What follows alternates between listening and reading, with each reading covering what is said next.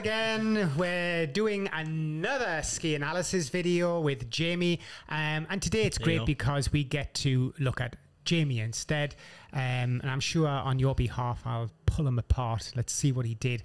We popped up onto the Kitzsteinhorn Horn with the fact that we're getting so much snow and obviously no guests. It means that you can ski powder all day and still find, you know, lines all over the mountain. You can't pay your mortgage, you can't afford to eat, but at least you get powder all day. At least you get powder. So here is let me explain what we've got here. So we're doing some video and photograph of this at the bottom of this run. It's a relatively short run, but it's an extremely steep run.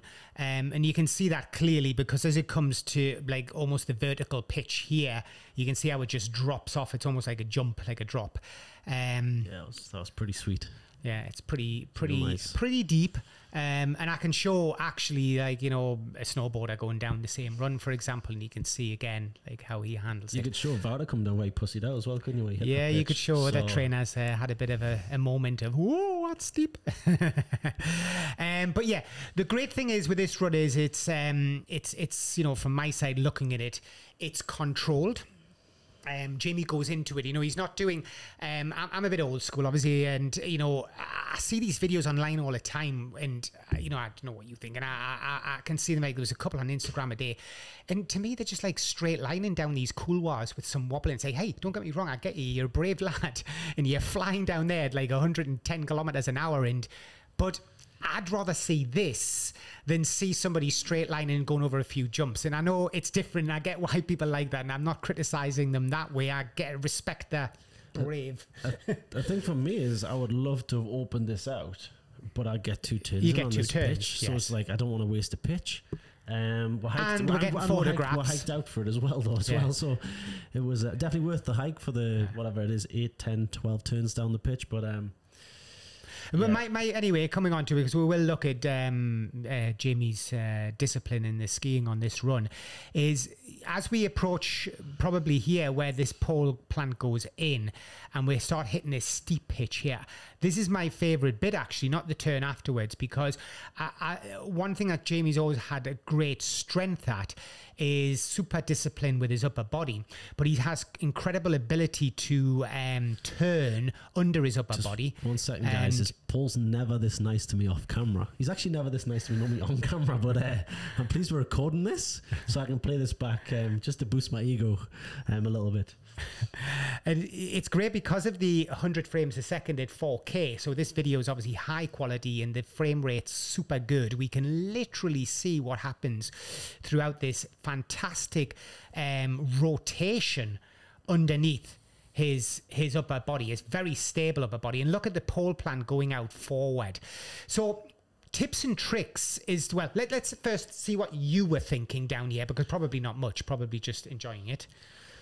So my thought process was I'm a little bit lighter than a few of the other guys, so I wasn't quite getting as much spray, and I never normally go off-piste with an off-piste ski, but I had an off-piste ski on this day because it was more prepared. It wasn't just, I'm on the mountain anyway, we're up there working, let's go off-piste, and I'm on a 67 underfoot GS ski, so I've got a 90 something underfoot ski on, so I wasn't kind of getting the sinking feeling that I normally get, and I like that. I don't mind the hard work to get, you know, as much face shots as you can. So I had a few runs and I was thinking, I'm not getting the spray that the guys are getting who are maybe 15 kilos heavier than me, so I need to really jump on it, so try and actively pressurize a little bit more. All right, let's go down here with that kind of thought in my mind. Strengthen up my upper body as soon as I set off, so tap my poles and get everything solid and stable in the upper body. And then, just go for it. Just strong physical effort and enjoy it. But I'm really trying to work the platform for sure.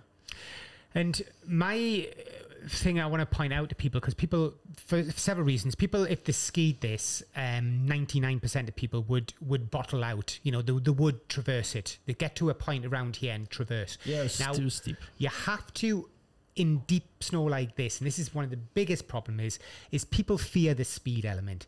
You have to literally say, this is the A point, this is the starting point, and way back down here is the B point, where Jamie's now reached comfortable flatter terrain again.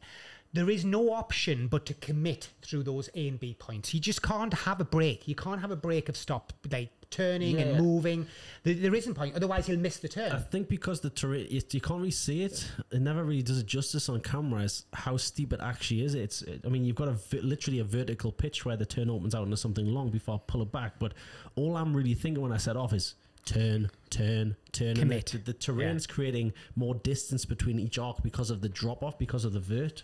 Like commit. And then obviously when I go over that vertical section, it's just compress and suck. And you can the see legs that back underneath. if he wanted to do anything better, is what Jamie would have had to do here on this vertical point here, is you can see he's quite compressed, but you would actually even have to have sunk down more, because that extension's completely not needed because the terrain is dropping away from you so fast. And at this point, obviously, the only thing you can do is hold on. But what he does is he commits. And this is the point between A and B. What I'm trying to explain to you is that he knows that within 2 turns of that problem area there, that steep bit, you're going to be back in control. So you're happy to focus on the commitment here. Whereas a lot of people would get nervous here, like me, and I would sort of traverse out and make some turns. To be fair, that terrain came about so quick. I didn't see it until I was on it. I didn't see the drop off until I was on it because it was already steep anyway. So I wasn't really expecting anything to be much steeper than that.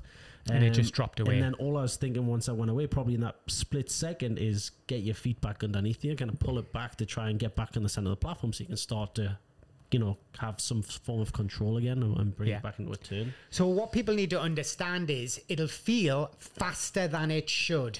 First thing in powder that I would give a tip of, be aware it's going to feel faster than it should. And that's how it should feel. It should feel quicker. It should feel like I'm a bit out of control. So all you got to do is commit. You've got to get on top of the platform. And I think everything that you've been doing on piste is you've got to heighten friction. We spoke about it in the previous podcast a little bit. Is just get everything so much more stronger in the upper body because you got so much more, not just forces but kind of friction present with the foot, the platform, the leg, depending on the depth that you're getting within the snowpack. So it's just strengthen everything up so much more before you commit to that run. And then it is like Paul says, it's a commitment thing. It's go for it. Go for it. Commit. So it'll feel faster than it should, and it's obviously you have to understand unless you have the ability to do, and this takes a lot of skill, to do what Jamie does there, which he really redirects the ski, you're more likely to end up skiing it like this. Let's say if I put Gunther on screen, it'll be slightly, and if you look at his turns at the top, they are more direct. The more in the fall line, if you like, type. Both you and Gunther at that point. But you are good at redirecting. I wasn't having as much success on the previous run. We didn't ski this pitch before, but on the pitch next to it, because I was turning too much. So I was like, I need to go more direct. I need to, because the snow was relatively deep as well. There's a height in friction, which is reducing speed. It was just let's go. So let's go for it.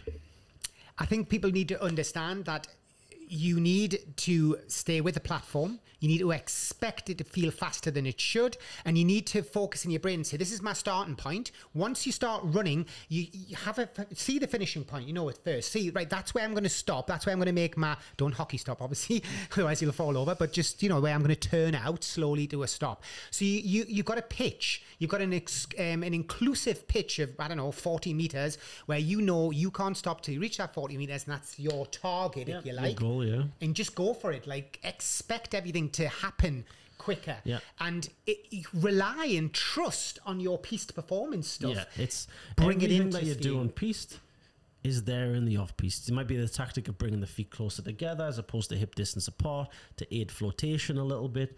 And don't worry, I would say, Jamie, in fairness, for people wanting to get better at off piste, don't be scared of using skis like Jamie's using. Like, there is a reason for doing it sometimes. But it's going to help massively. Well, for me, what I kept on saying to the lads was, it feels like a blue run. We're on steeper than a black, and it feels like a blue because the platforms just makes life so much easier because I'm used to something so much narrower, and I was missing the feeling that I was used to of having a narrower platform. But yeah, they definitely are a huge benefit. Emphasize that a lot of people who are skiing, let's say, get caught on ski holiday, they're 6 days recreational skiers, and day 4 there's a load of snow.